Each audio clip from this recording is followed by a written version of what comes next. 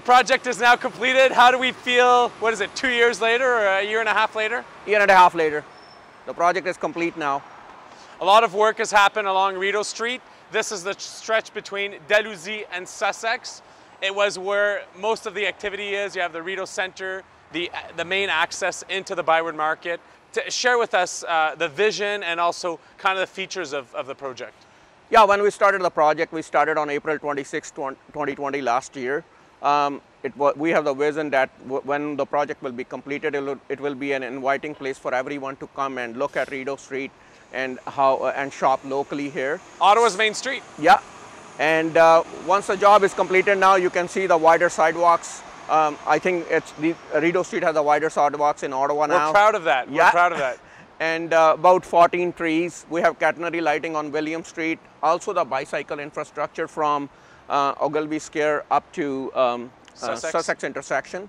And all the new light poles, new pedestrian light poles, and they're all anti-adhesive coating. So that's the unique feature in there. We have about 7 benches. They are all anti-graffiti coated. Also the new 3 streams recycle bins, garbage receptacles, which you can see here. A lot of underground infrastructure that we don't see, but what people see is what you've just described. You're right, massive pedestrian realm, shorter crosswalks that are elevated. Yeah. We have a much narrower street than what we had before. Even the bus environment has shifted. We have dedicated bus stops that are in different locations. We no longer have the STO on the corridor as well. So there's been quite the transformation of Rideau Street. It's Ottawa's main street. It continues to be, as we can see behind us, very busy. Yeah.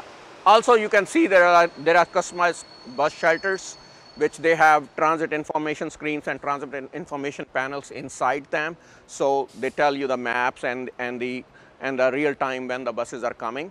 So, which is an interesting feature, right? You see that in the LRT when it's running, but when it's not running on the buses, you see exactly your next bus is coming in say 3 minutes in real time. Yeah. Every time we provide an update on the construction of Rideau Street, we get comments relating to what you see as residents and businesses in the area. Obviously, we have big city issues in one geographic area as it comes to mental health, addictions, housing crisis. We can expect better of our capital, and we must do better as a city. We have to have targeted investments in housing. We are facing climate change impacts. It does get warm here in the city's core in the summer. Lot line to lot line buildings, a lot of hard surfaces.